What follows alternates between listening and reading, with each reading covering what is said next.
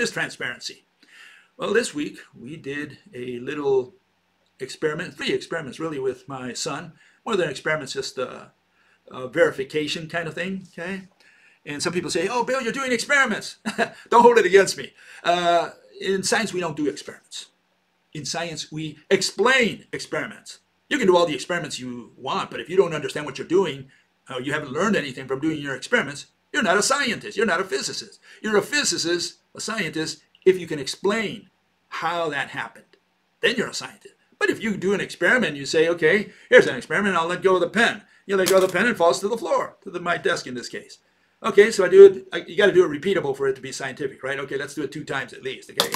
So we have a repeatable experiment. We drop the pen 2 times. You want me to do it 1,000 times? It would take a little too long. 1,000,000 times, the pen falls to the floor, to the center of the earth. Great. So we did the experiment. You want to calculate how fast, all that stuff, go do it. I don't care. That's description. That's like saying, I'm going to describe a chair. You know, it's got 4 legs, a seat backrest, and 2 armrests. Great. Great math. And what have you explained? And so if I let go of the pen and it drops to the center of the earth and I do it 1,000,000 times, okay, I learned that the pen falls to the floor. I described it. I can do it mathematically and say how fast it goes, what the acceleration is, 9.8 meters per second square, whatever. What have you explained? We still don't know why. What causes that pen to fall to the floor? And so doing experiments is not science. Science is explaining. We're going to try to explain transparency today. So we did a couple of experiments with my son. Here's one of them. And what we do, we put a laser through air. Then we do it through glass. Okay. And then we poured some water in there. Okay. And you can see that water goes through, laser goes through water as well. Okay. One more time, just in case. It goes through air, through glass, and through water, through all 3 of them, okay, the laser. Here's through air. You can see it goes right through it. Air doesn't stop that laser. Okay. Goes through glass. You can see nothing's changed there. And when we pour water in there, it goes through water as well. So it goes through water, through air, and through glass, and all 3 of them at the same time.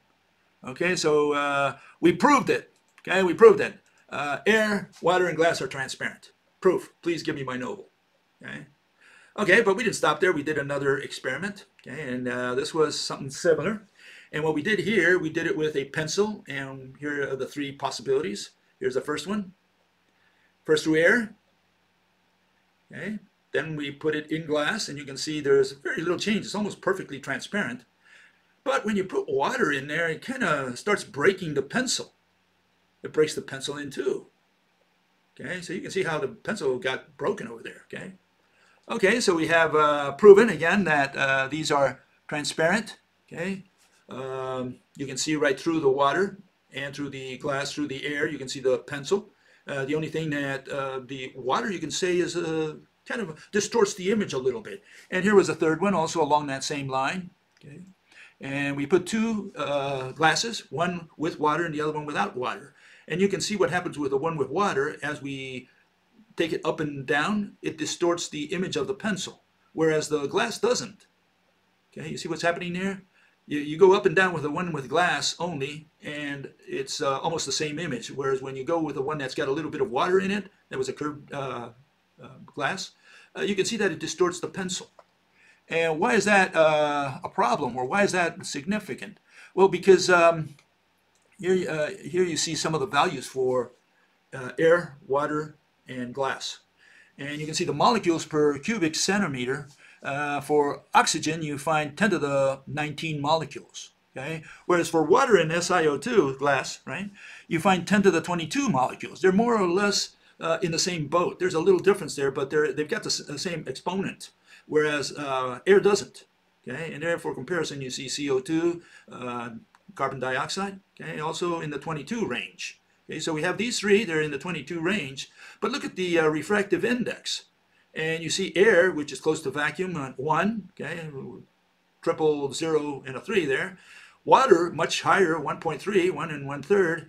And SiO2, it's got a range of 1.4 to 155. In the industry, the semiconductor industry, we use 1.45. But what is strange about that is that you saw the distortion from water when we put the pencil inside the water and so on. And it turns out that the refractive index of SiO2 is significant, noticeably higher than water. And yet SiO2 is a perfect transparency, whereas water is not. Okay, so that's my point there, point that I'm trying to make there.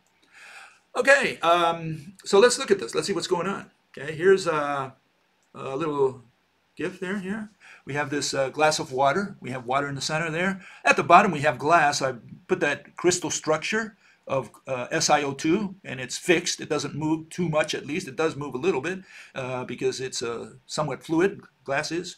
Water moves a lot more, and I would say air moves even a lot more. Air is less dense than the other two. The other two have more or less, as you saw a minute ago, almost the same density.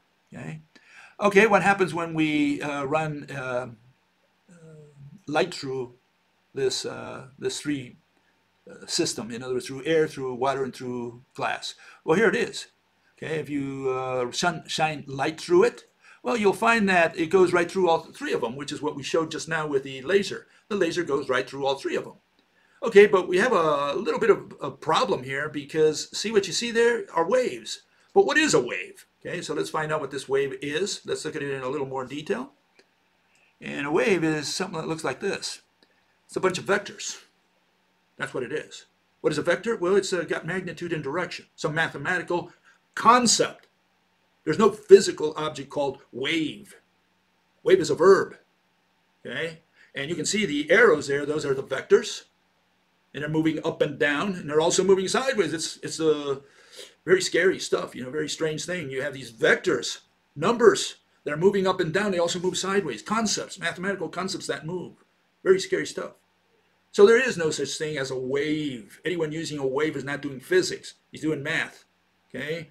The theorist has to tell the crowd what it is that is waving. And there's a whole bunch of people out there that say, well, nothing is waving. We never figured out what it is that's waving. Well, then we will not allow you to use the microphone. You're not allowed to give your talk. You have a lot of work to do to figure out what it is that's waving. You should go back to your dark basement, erase your board, and begin brainstorming again. You gotta identify what it is that is waving. Until then, you can't use the word wave and say, oh, wave is what went through water, wave is what went through oxygen, wave is what went through silicon dioxide. You can't do that because there is no such thing as a wave. Wave is forbidden in the world of physics. Okay, so what do people do usually in quantum mechanics? Well, they replace the wave with particles. So now we're going to run particles through there and say, see, the particles go through air, go through water, and go through glass. Okay, no problem. I mean, we can live with that. What's the problem? The problem, at least from our current understanding, or the way quantum mechanics presents this to the world, is that this is their atom. This is their atom, and that's their photon. That's their energy, whatever energy is, a concept also, a mathematical concept. And that blue ball that's going around, that's the electron. And the green little squiggly arrows that are coming out of there, that's light. And it's known as energy also, energy, light, whatever you want to call it. And that's not a physical object either. It turns out that the little ball that's going around not only is a point particle, meaning there's no physical object there called an electron, because it has no size. That's the official version. But we have another problem. Even if it did have size and it was a ball, why doesn't it fall to the nucleus? What prevents it from flying out of the atom spontaneously? So until you can answer those questions, you don't even have a hypothesis for what this photon is or what an electron is. We have problems with both. Okay, so you can't use the particle of quantum mechanics. You could use it if the electron and the photon are corpuscles. You know, like in classical mechanics, they used to think in terms of corpuscles, little grains of dust, balls, whatever you want to call those. It was a something. It had diameter, it had size. That's not what the quantum mechanics mechanikers are talking about. What they're talking about is something that has no size, no volume, zero dimensional, okay, no radius, no diameter. We're talking about a nothing. Why? Because they're talking about a function. They're talking about an equation. That's what it is, a number. So you can't use the quantum particle, quotations on that word particle. You can't use that because it's not a particle. It's not a physical object for the purposes of physics. You're not allowed to give a physical interpretation with that concept. Okay? Because a particle is not an object, it's an abstract concept. It's a mathematical concept. More specifically, it's an equation, a function. Okay? So you can't use those. But if you're going to simulate with corpuscles, okay, then these are the variables that you have to consider when you're looking at transparency, at what goes through air, water, glass. Okay, and here you see the different variables that you might encounter that you have to consider. This is more or less a brainstorm here. Okay, for interaction, the corpuscle either strikes an atom, travels through the atomic diameter. Remember, Ernst Rutherford said, an atom is mostly empty space. And that's what people repeat today as dummies because they don't know any better. Because if it's mostly empty space, again, you got to explain why the electron doesn't fly away. Okay, what's holding the electron to the proton, assuming the electron was a ball, a little dust particle, or, has size. And so they can't explain either. So they don't have a physical interpretation. But they say, okay, assuming it is a corpuscle, it goes through the center of the atom, it goes through anywhere within the volume of the atom, or it can go between atoms. So those are the three possibilities as far as interaction. Either it collides, okay, with the atom, it goes through the atom, meaning really the proton in the center, like Rutherford did. He sent atoms directly at that center and they bounce back, right? So it either collides, bounces back, okay, ricochets, reflects, goes through, or goes through in between two atoms, the space between two atoms. Those are the possible interactions of photon with matter. Okay, density, a few molecules per centimeter cube, many molecules per centimeter cube. Is transparency an issue of how many molecules, how much substance a thing has? Okay, that's another issue you got to consider, another variable possibility. How about motion? Well, of the substance, right? Well, it could be a solid, a liquid, fluid, or gaseous, and those are a function of temperature. But the deal is, is transparency an issue of how solid something is? Okay, that's another variable you have there, another factor. Frequency. Well, we can't really use frequency if you're going to use the wave unless you identify what the wave is, what it is that's waving. You got to identify that. But assuming you can identify that, well, then you have three possibilities. Either it's within the visible range, okay, or outside the visible range. Either it's below infrared or above ultraviolet. Okay, so those are the possibilities there. Okay, and so how do these people answer these questions? Which ones are they going to use to explain transparency? Here's how stuff works. And they chose really that density one, whether there's few molecules or many molecules. How stuff works says air is a gas. Compared to a solid, air contains very few atoms and is very light. Think about a balloon filled with air compared to a balloon filled with sand. The air balloon is incredibly light compared to the sand balloon, okay? That's because there are many more atoms in sand than in air. So they're going to do this on a basis of how much matter there is in there, okay? Because air contains so few atoms, light waves run into very few of them, and when they shine through air. So the air looks transparent. If you put enough dust in the air, the particles of dust absorb the light, and the air stops being transparent. Okay, so how stuff works says, well, this is an issue of how much matter you've got there.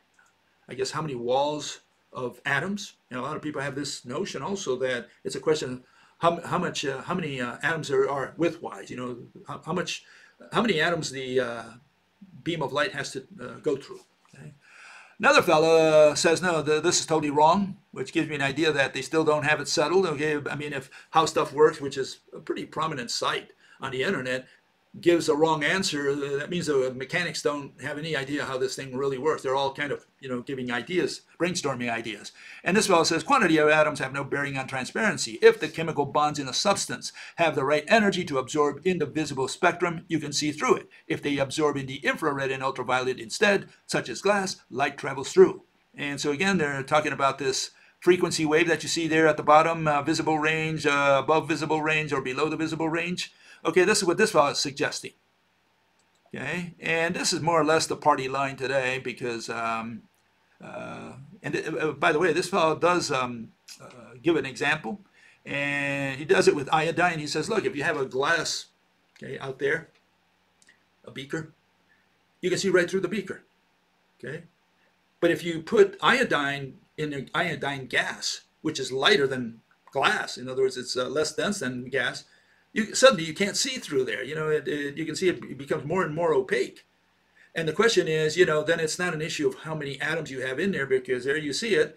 The gas is less dense than glass, and yet glass you can see through, and through this you can't, which is more or less what I said about, you know, what you saw earlier about the refractive index through glass versus refractive index through water. Okay, let me get rid of this. Get rid of this too. Okay, so the party line is essentially that. It says that the light is knocking on an electron. And remember, a little electron ball has no size, and yet this photon, which also has no size, is going to hit this no size electron. And it's going to hit it so that it knocks it into a different energy level. And so you wonder how a photon, man, you know, it's got very good aim. It's going to hit this non-existent electron and move it into a higher energy level. Does that make any sense to you? You know, a zero-dimensional photon hitting a zero-dimensional electron. And even if it did hit, I mean, how many photons are you going to need to hit one of these electrons? I mean, how many electrons does hydrogen have? Like one? Okay, so hopefully you throw a shower of photons to hit that electron and you know, boost it to a higher or lower energy level, right? Okay, so this is more or less the, if I can get it up here. Give me a second here.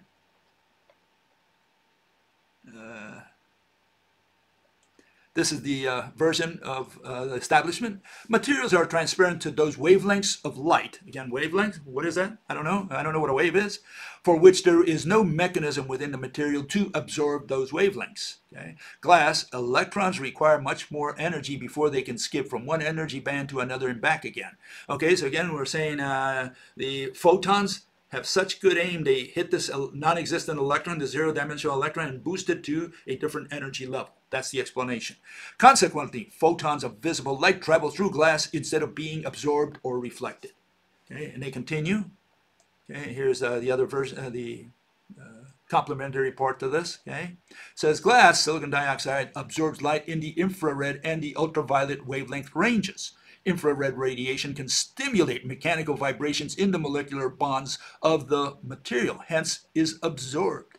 Ultraviolet radiation is energetic enough, remember high frequency, right, to free some electrons from the molecular bonds, thus is absorbed. Okay? In the range between infrared and ultraviolet radiation, in other words, the visible range, neither atomic vibrations nor electron transitions are stimulated. So those wavelengths are transmitted and the material is transparent. These are their explanations today. Okay? What's the problem? Again, the problem we have is that they don't use objects, they don't use things, they use mathematical concepts. They're reifying these concepts, turning them into physical objects. They talk about electrons when electron is a zero-dimensional nothing, and they talk about photons, which is another zero-dimensional nothing. They talk about energy bands, which is a mathematical concept. We have no physical object in front of us, yet they're trying to give you a physical interpretation for transparency. They're trying to explain to you why light, oxygen and other air, water, and glass are transparent. Okay, so I mean, if they're going to later on say that that's just philosophy, well, okay, then why did you try to do philosophy in the first place? Why did you try to explain it? Why didn't you stay within the realm of math and just do your stupid equations? Why did you have to come into physics and try to give it a physical interpretation, which is bunk, which is nonsense, and then at the end say, well, after all, we don't understand it, it's philosophy anyways, it's not part of our discipline, it's not part of science. If it's not, then why the hell did you try to give a physical interpretation and give the semblance of knowledge, give the impression that you knew something? This is where the problem is. Okay, what is it under the rope model? This is our version. Okay. First we go with the variables, and they're similar, but a little different because we have interconnectivity. Remember, the rope model says that all atoms in the universe are interconnected, and they're connected by pair-twined DNA like ropes. Okay, so we have two threads, they're twined, it torques, and it stimulates both atoms simultaneously. Light travels both ways, so to speak. In other words, the torsion happens or impacts the atoms at the two ends at the same time. Okay, that's why I see you, you see me. The ropes are pumping in both directions simultaneously. Okay, the rope ends in an atom. That's the connectivity. Or it can run through the atom. Remember, what is our atom? Our atom is a balloon, and we're saying it runs through the atom. Okay, that's another possibility. Or it can run between two atoms. Okay, extend between two atoms. Okay, motion, again, we have a solid, fluid, and gaseous, you know, depending on how fluid something is. Okay, Frequency, now we can talk about link length. Not wavelength, because we don't know what a wave is. And these people are still trying to figure that out. They're in their dark basement trying to brainstorm, find out what this wavy thingy is. And we've already told them here we do have a physical object. It's a rope. Looks more or less like this. This is what a rope looks like. Okay, 2 threads twined around, DNA-like. No questions asked, hopefully. Okay, very straightforward. And we're talking about link length, the length of a link. Okay, there's a link. Okay, and so if it's within the visible range, okay, between infrared and ultraviolet, which is a question of how long the link is, okay, or if it's outside, either below infrared, above ultraviolet. Those are the constraints. And then density, again, how many molecules per centimeter cube, okay? And there is an experiment you should do at home. You know, let me get this out of here. Okay. And it looks more or less like this. You take a laser pointer, okay? I'm going to shine it at my, hopefully you can see it there. See there? Okay. Black shirt. Okay, and if you put a cardboard in front, you can see that I'm making the, can't do both at the same time. Okay, there it is. See, it disappears when I put the cardboard in front of it. Look how thin it is. Very thin, okay? Yeah, you can see it, very thin piece of cardboard. And the laser doesn't go through it. But the laser, as you just saw, went through water, through air, a lot more atoms there. In fact, don't take my word for it, go to the nearest pool, swimming pool near your home. You can see to the bottom of, I don't know, 10 feet of water. You can see your reflection down at the bottom. That means light went from you all the way to the bottom, through all those same atoms, all the way to your eye again. That's why you can see yourself reflected down there. Unless you believe, you know, that you're reflected from the top. But, you know, you could see things at the bottom of the pool. So you can see through that whole layer of water. And certainly that whole layer of water has a little more thickness, meaning a lot more material, a lot of more atoms, a lot more molecules than this piece of cardboard. So it's not a question of how much matter there is. It's primarily a transmission in the case of quantum mechanics, if they could explain what is going through there, what corpuscle or whatever, what particle, what thing is going through there. In the case of the rope, all we have is one atom connected to another atom, which is connected to another atom by a DNA-like rope entity, okay? And it looks more or less like this. Okay, here you see it. Okay, so we have light going to the water, going right through air. Why? Because it's connected to all these atoms. Okay, and of course I've only shown 2 ropes here, and you have to think of this also not as something moving as you see there, because that changes from second to second. Okay, what we have is ropes attached to ropes, and what is being not transmitted but relayed are the signals from one atom to another.